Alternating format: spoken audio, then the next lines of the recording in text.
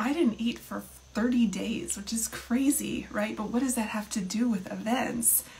The thing is, I was surprised by how many connections there are between fasting and hosting your own events. So what I thought I would do right now is share my experiences with you from my juice fast and how I think those lessons are going to help you level up your next event.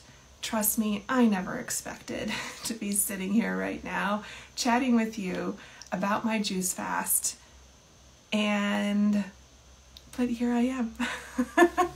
So what I did was I didn't eat from April 1st through April 30th, 2023. And as I'm recording this, it is May 4th, 2023. And on May 1st, I sat down and I journaled about all of my learnings. So I'm basically going to sit here and go through my journal with you and share with you all of the places where I feel like those lessons dovetail with events and entrepreneurship. And I think it's going to be a fun conversation to have. So first thing is, I got asked a lot, why, Sarah? Why did you do this? And what were the results? And that's why when all of those questions were coming in, it gave me the idea of let's just collect all of those questions and put them out on the podcast so everybody can hear all of the answers. I think the reason why I went into it was because I was just feeling like I needed a reset after the pandemic. And I don't know if we can say it's after the pandemic right now, but I definitely was feeling more weight on my body and just more weight on my mind after that hard time. And I think I looked to this as an idea of how to do a reset. I also think that for a long time now, I've been wanting to use juicing as something that was a regular practice in my life, a way of kind of cleaning out the system and keeping the roads in good order. You know that saying, I think it's from, gosh, what movie is it? Is it Food Inc. or Fat, Sick, and Nearly Dead? Like it's hard to repair the roads when there's always cars on the road. And fasting is one of those, and I love to do as much as possible a 16-hour fast window every day. But I think juicing kind of takes it to the next level. And so, I thought, let's just get a juicer and let's give it a try. And I learned a lot. And so I don't have any specific order that I'm going to go through these learnings, but I will say that it's just the order in which I wrote them down. I kind of think the last one is the most important one, and I don't know why it came to me last, but I don't know. Stick with me, because I think you're going to find something in this for you. First one is, I slept less when I was on the juice fast, about an hour less, but I also got up more times during the night to go to the bathroom, and sometimes like 4 times a night, which is crazy. And I thought it was going to be more disruptive than it was, but it turned out okay. The reason why I bring that up as it relates to events is to know that about yourself going into an event scenario, that you are going to have disrupted sleep, whether it's the schedule of the event that's disrupting it, or just your mind racing because of all the things you're thinking about, or the energy of being in community with all of your people. It's going to impact you.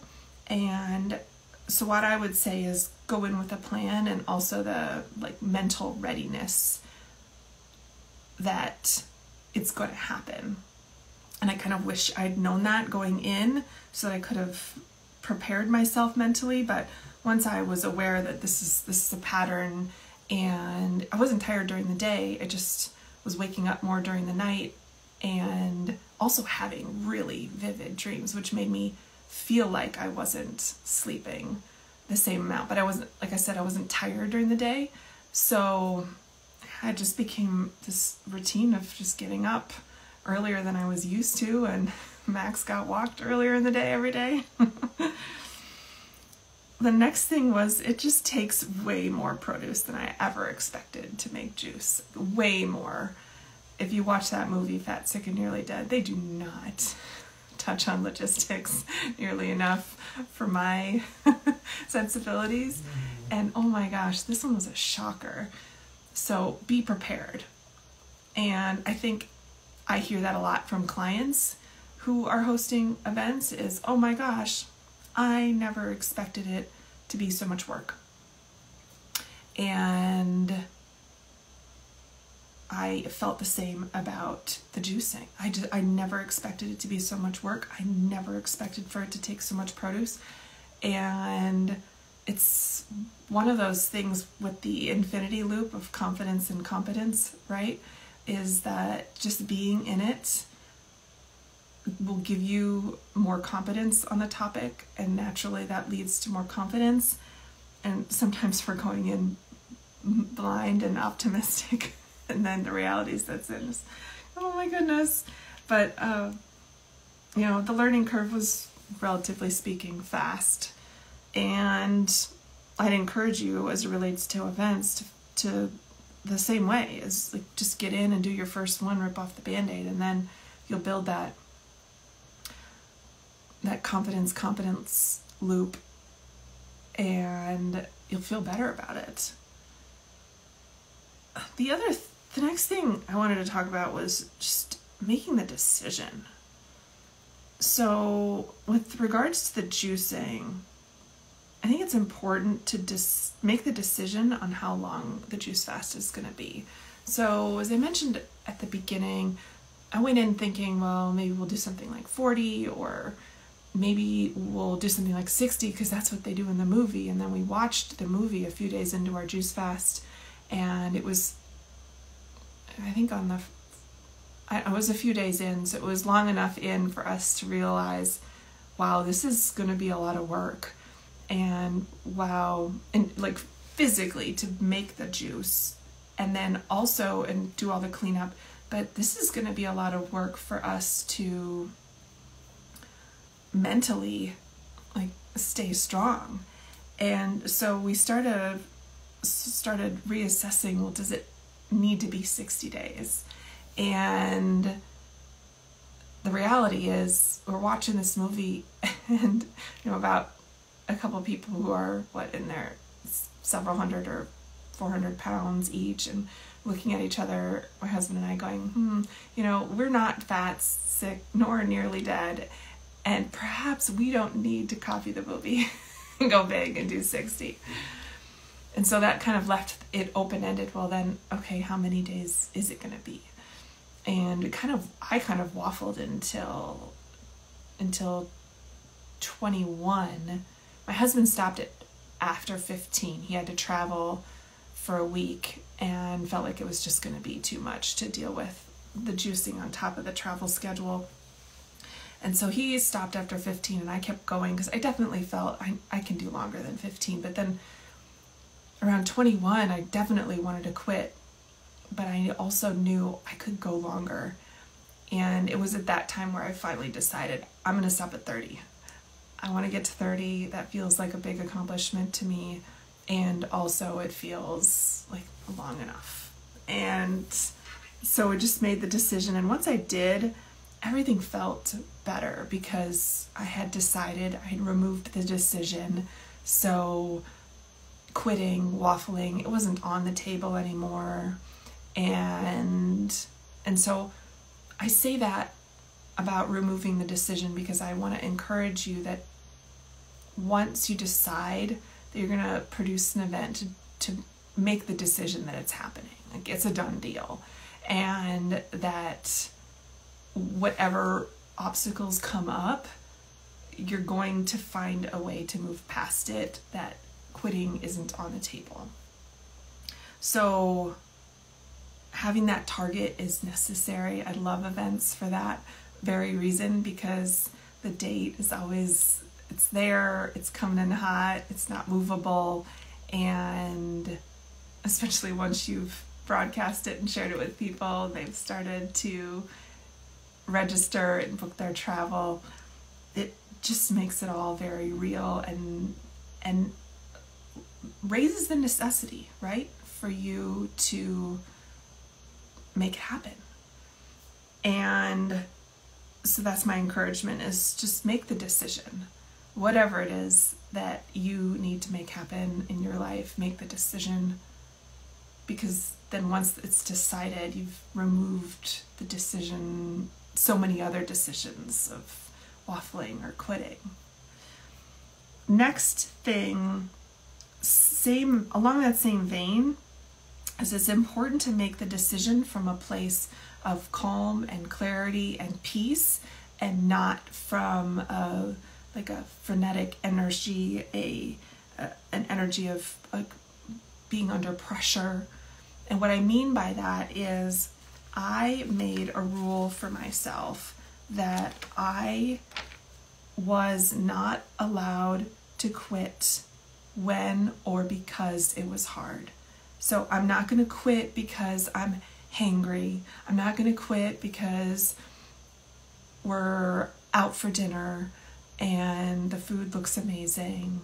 I am not going to quit because we're hanging out with friends and wouldn't it be nice to go to a restaurant together. I'm not going to quit because we're at the beach and what we normally would do is have a picnic. Like, I decided that I'm not going to quit when it's hard.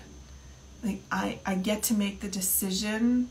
When I decided on, okay, it's going to be 30 days, I made that decision from a place of being not hungry and in a really good mood and rested and just totally dialed in and clear. And so I loved that, is that it's just important to make your decisions about big things. So the reason why this is really applicable to events is because there's going to be a lot of moments where it's highly stressful. I guarantee it. And I don't want you to make snap decisions in those moments where things are hard and emotions are high, because it's just not a place to make decisions from, right? I think you can agree that when we're deciding from a place of peace and clarity and calm, in our right mind, so to speak, and we're not trying to, I think there's a sense of when we're in situations that put us under pressure and have us relying on willpower, it's hard, right?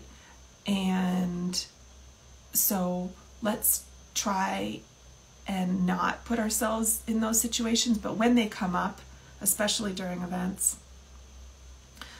know that the decision's been removed for you to make decisions, big decisions during those times that you need to take a beat.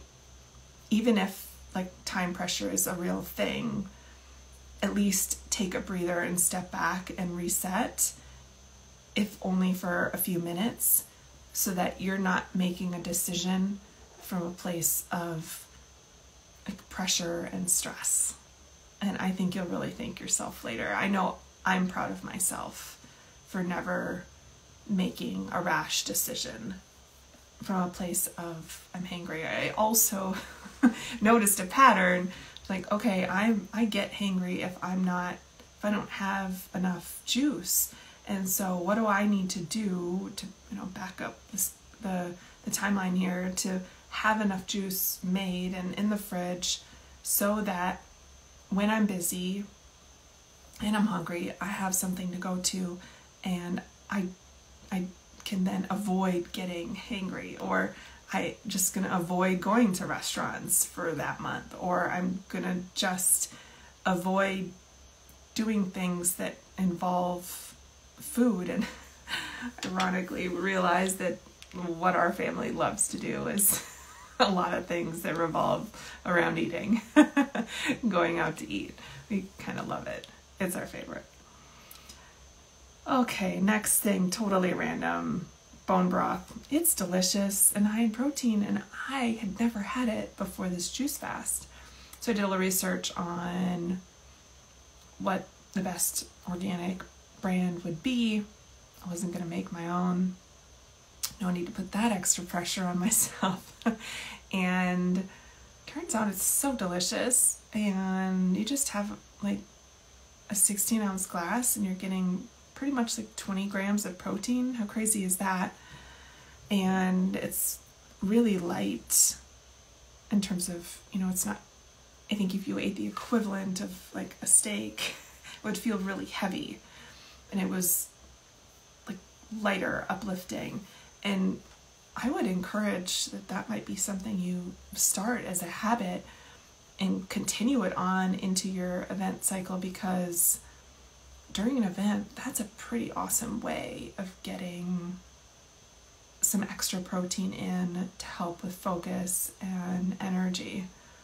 Yeah. Next thing is all about how I love to eat and cook and bake. And I touched on it just a minute ago, but I really do love to cook and bake food for people I love. Like, it just brings me so much joy to see people enjoy food that I made. And I realized during this juice fast, I stopped cooking and baking for the most part once I had a kiddo, because having a kid is really hard, and I wasn't sleeping and there just wasn't time. And then as my kiddo got older and became an extremely picky eater, I stopped cooking and baking new things, because there was really a pretty tight window of things they would eat, and it's been too long, really. I didn't realize how big of a part of me that is, and how long it's been that I've kind of put it in a drawer. And so crazy, I spent most of this juice fast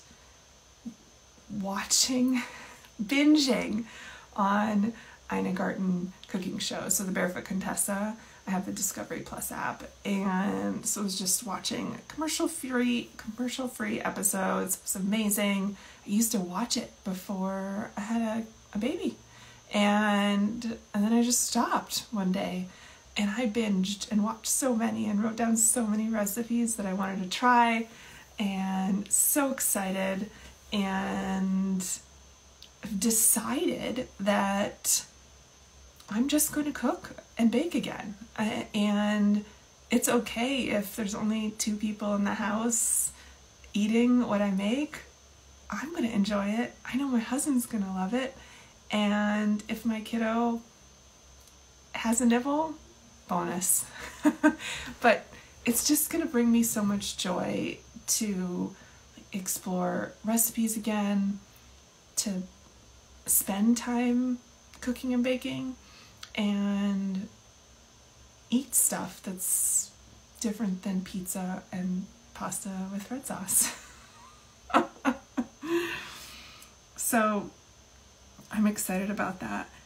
It was kind of like, this realization is kind of like when I met Audible and entrepreneurship, and realized that and personal development, and realized that there's a whole wide world of books out there that I love to read, and now I just can't stop. And before that, and that was probably age, let's call it like 35, 36, before that, I thought I wasn't a book reader. I thought I only read magazines, because every book that I was served up in grade school, in high school, and college, I didn't like. And so I thought books weren't for me. And I think this whole realization of, no, really, it is my passion to cook and bake. So I'm gonna make time for it. I'm gonna get more dialed in and focused during the day so that I can carve out more time after school at night to cook dinner. And I've done that this week, and it's been fun. It's been so fun. I've been following Jesse Itzler over the past week and a half. He's doing his ride across the United States with 9 of his best guy friends, and it's so fun to watch. And he has this saying that he wants to do more of the things he loves with the people he loves doing them with. And for me, that means I'm going to finish my work earlier in the day so I can spend more time cooking and baking for myself and the people I love. And so I'm excited about that. I'm really excited about that. I think it goes back to that whole thing of like raising your necessity. I think having something in place that I want to do outside of work, because I was finding it was hard every day I journal, like, what am I excited about? I was finding it's hard, especially during the juice fast, to write something down. And it's because I didn't have like something exciting in the evening to look forward to. And I think this is going to be an excellent thing. It's going to help me raise my necessity, eliminate those distractions, think more creatively, like what people do I need to hire in order to help take things off my plate so that I can make more time for this. Next thing is don't rely on willpower. I just finished the book Who Not How by Benjamin Hardy and Dan Sullivan, and Benjamin Hardy also wrote the book Willpower Doesn't Work. That title, I think of that title when I was writing this journal entry of don't rely on willpower. I cleaned out the pantry on the first day of the juice fast, A, because I needed it, and B, because I just didn't want anything in the way of me completing the juice fast. I didn't want to open the pantry and have it staring back at me with all this stuff that I'm not going to cook with. And so I did that. I also didn't cook as much. Occasionally I got like takeout for my family so that I didn't have to cook, or delegated dinner making to them so that I didn't have to cook, because that felt like extra hard on top of juicing. And to connect that back to events, don't rely on willpower. You know, we've talked so much about the prep that I want you to do in advance of your event so that you can be at the event and be stress-free about continuing your normal routine, like that it's already scheduled when you're going to exercise, what you're going to eat, what you're going to drink, when you're going to eat and drink those things, so that your personal care needs, what you're going to wear, your personal care needs are all taken care of, and you can just focus on why you're there, which is being in community with your people and serving them. Because it's going to be too hard to rely on willpower during your event. It's just such a busy time. It's such a busy time.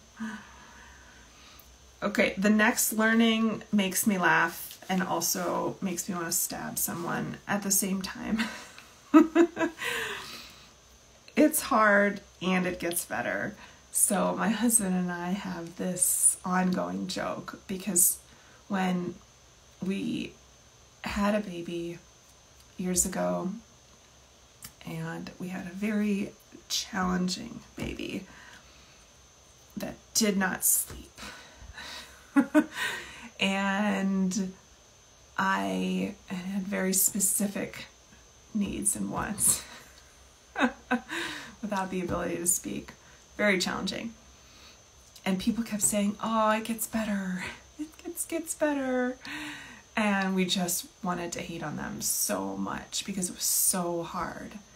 And I'm going to say that same beautiful line about juice fasting. It's hard and it gets better. the first week with all that newness is such a challenge. And I think I typically tend to go big. Like, that's just in my nature.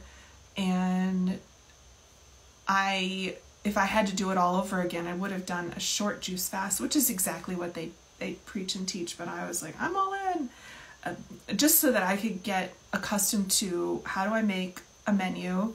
How do I shop for that? Like, what volume of produce does it require to produce the amount of juice I need? Like, tactically, how do I use this brand new juicer I just bought? What does it take to clean it? How much time does all of that take? You can tell I'm very process and system orientated, which is why I'm such an absolute weapon and pro team when it comes to event production, because there's so many details and because systems help you scale and make more money. But as it relates to the juicing, it's that I had to learn to use that juicer in that first week, and how to menu plan, and what the process would be, and how much produce to buy, and where to set everything up, and which direction to put the cutting board. It wasn't until the very last juicing session that I realized, wait, I cut with my left hand, so let's have the cutting board. It had like one straight end and one end that kind of like hangs on the wall, so it's got a rope and all this stuff.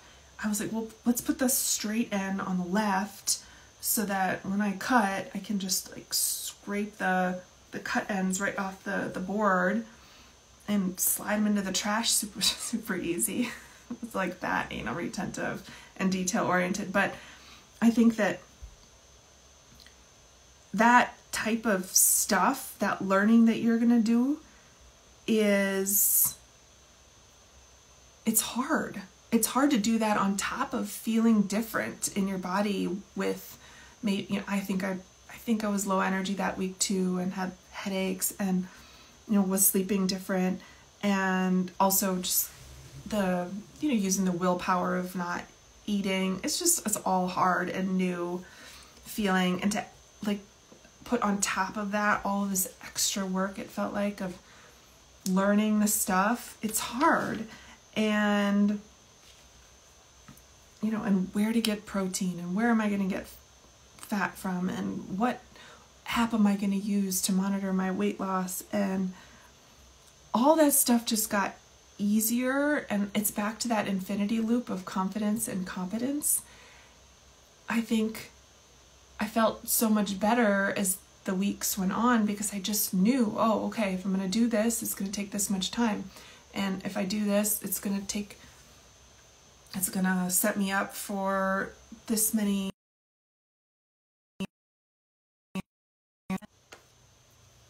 I think that the same thing happens with anything in entrepreneurship, right?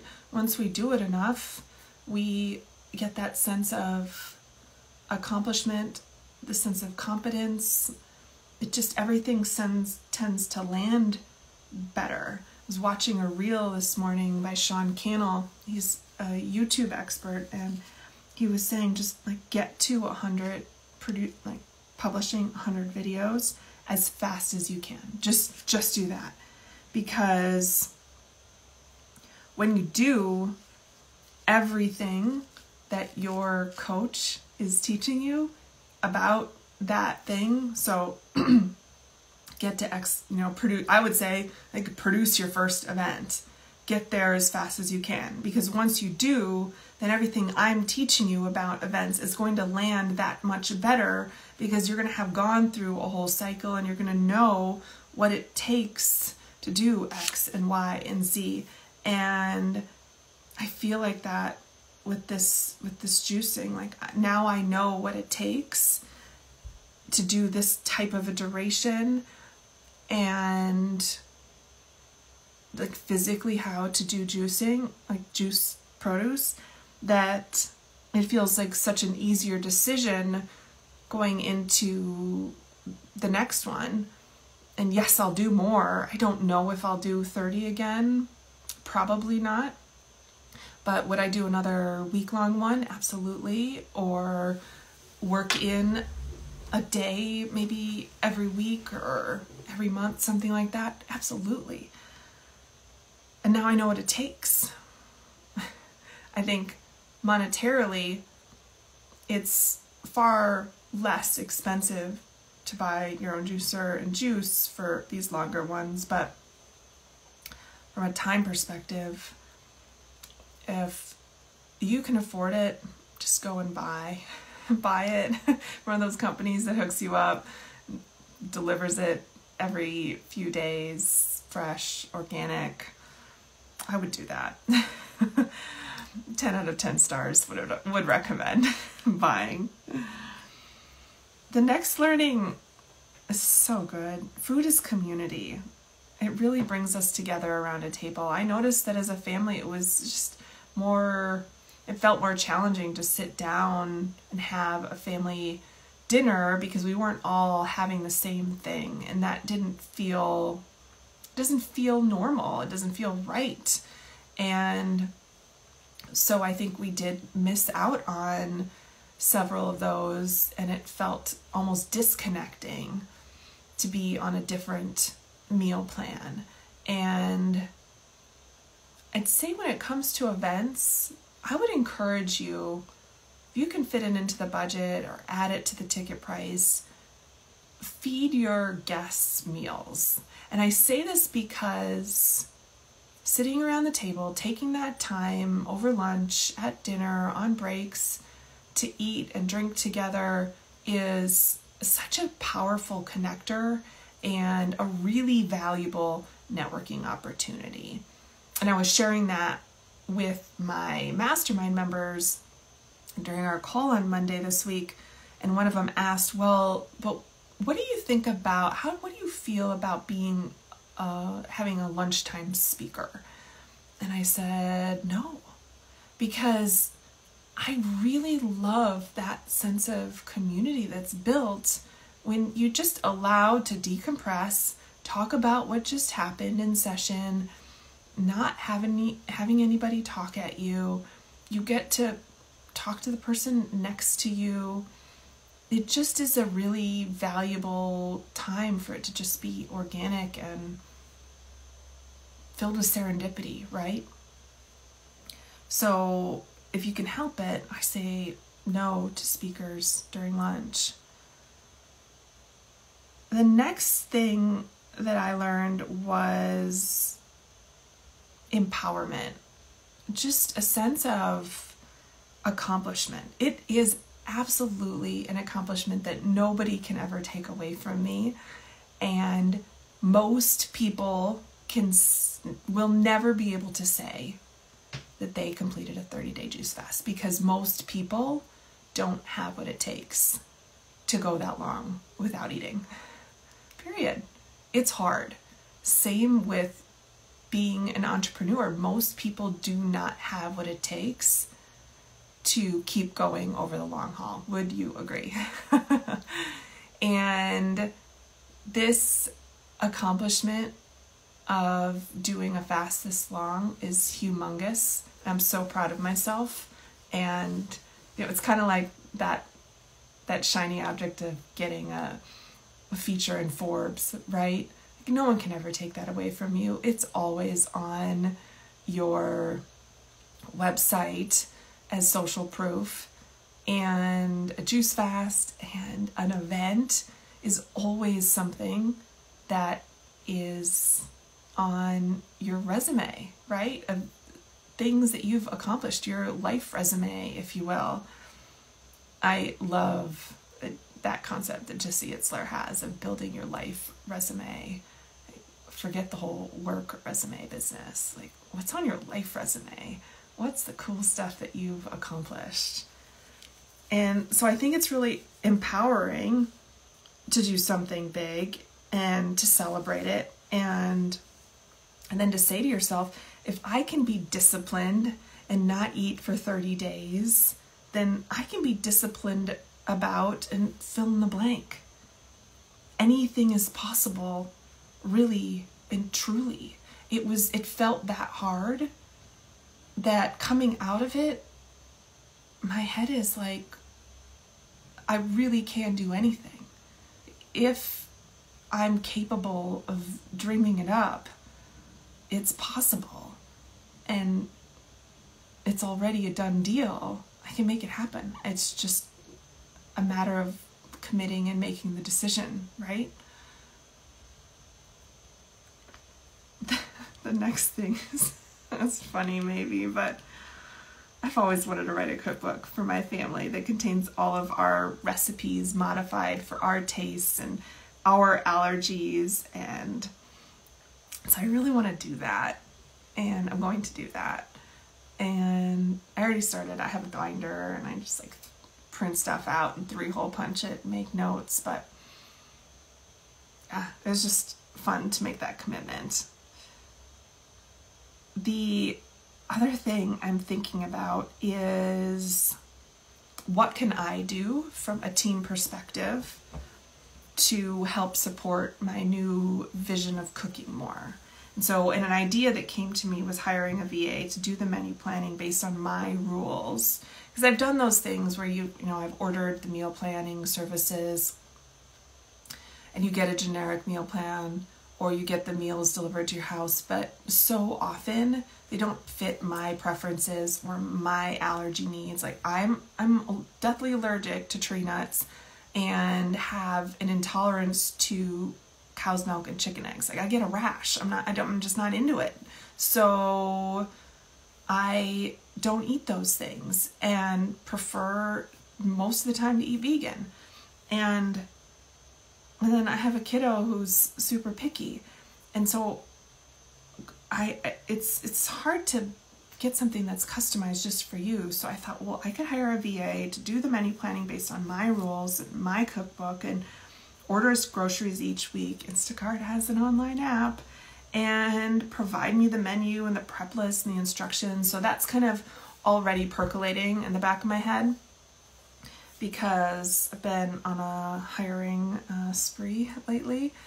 Just definitely inspired by that Who Not How book, but also obviously that's what one of my favorite mentors, James Wedmore, teaches, and just building out the machine. And I think that the more we think about think outside the box of how can we make something happen, and put that lens on when you're thinking about your next event. It's like, what was hard about the last one, and what would be just a little bit easier if team was supporting you on that aspect this next time.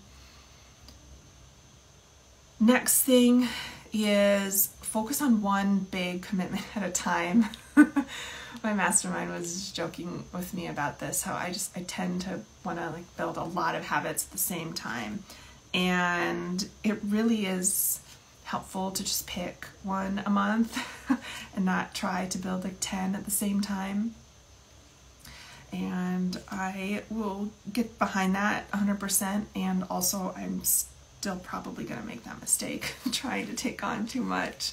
But one big commitment, and I would say doing a juice fast is a big commitment. There is a lot of mind share. As much as I said, I've removed the decision, I'm not quitting, this is what we're doing, this is the plan, it's a big mental commitment. So I really didn't expect to be as emotional as I was when I got done. I was tearing up. It was hard. So one big commitment at a time.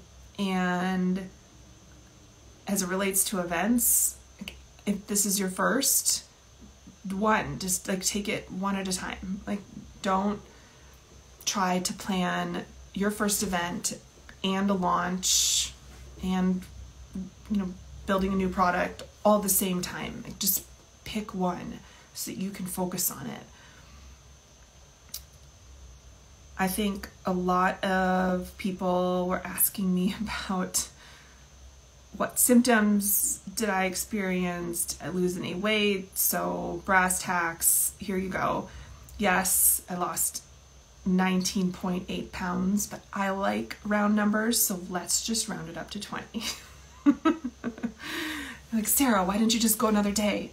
Because I decided I was done at 30, and if I had, I definitely would have hit it. 20. not that I had a specific number in mind, but I'm proud of that. Symptoms, it definitely had dry mouth, massive dry mouth. I couldn't get enough water. My tongue was white. It was crazy. I had low energy. I don't know what these people who talk about juice fasts are talking about when they're like, I had the best energy of my life and didn't want to quit. And I never felt that way. I talked about I had broken sleep because I just was getting up to go to the bathroom. Lots of number one happening, not a lot of number two, and that's all I'm going to say about that. Less sleep, just an hour less per night on average. Lots of vivid dreams, which I'm not used to dreaming, so having dreams felt crazy. My husband blew up like a balloon one day after I only did it once. I made almond milk in the juicer, and after having a whole glass of it in under 30 minutes, he was just like blown up, huge. And which is crazy because I'm the one with the nut allergy, but almonds aren't nuts, they're part of the apple family, so I can have them. I had no problems, but he got all swollen and itchy. Thankfully, he was fine. And we're gonna send him to the naturopath to get the intolerance test, because that was a crazy thing. Part of me thinks it was because he has a pollen allergy, and so sometimes apples make him itchy that were pollinated by, like probably the same bees that pollinated the plant that has the pollen he's allergic to. I think it's like ragweed, something like that. So I thought, well, maybe those same bees were pollinating the almonds that I juiced. I will say it was interesting reintroducing food this week. So the first meal, I had like yogurt and granola, like coconut yogurt and granola and some berries, and I drizzled honey over it, and it was way too sweet for me. I definitely have felt that my taste buds, after not having any sugar except for sugar from juice, the juiced fruits, it definitely reset my taste buds on the level of sweet I need. And I've always known that, like, if you want to train yourself to have less sugar, then have more like the spinach and the broccoli in your life, because you'll just naturally adjust your taste buds. I felt that. I've felt a reduced capacity for food, so I've just felt fuller faster. Like the volume limiter is definitely on. But crazy enough, my eyes are the same size, so I'll still make a plate that is what I think I want to eat and then not be able to finish it. But it seems as the week goes on, I'm getting a little bit back to normal. I've also cooked so much this week because I was missing it so much and spent so much time on it, and I definitely will adjust that next week. But it's been fun to eat new food from those recipes that I printed from binging on Ina Garten shows over the past month. The last thing I'll say on this topic is just around the concept of keeping going. And that's such a big theme in entrepreneurship, right? The difference maker really is in keeping going. And most people don't have what it takes to keep going. And whenever I hear that phrase, I see the image. There's a cartoon out there where it's a miner, and you can see the miner, but you can also see what he's like, the next part of the cave that you see like a cross section of what he's chipping into, and he's not getting anything, but you see that he's like inches away from just this massive find of gems and diamonds. And I was thinking about that because in the middle of the juice fast, and I know you're not supposed to do this, but I did it anyways. I did get on the scale every single day. And while weight loss wasn't the biggest reason for this, as we talked about inflammation and just overall health and feeling just a sense of you know, like more lightness, more clarity, like a clean out after the pandemic. It was really important to me. I did step on the scale. We have this cool scale that measures like body water and protein and bone mass and all that cool stuff. Well, it wasn't moving for at least a week.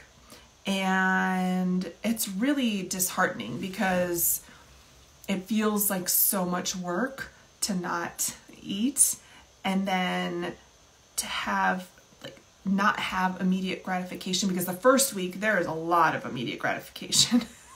Like it's almost as if you get several pounds off of a day. It's just crazy.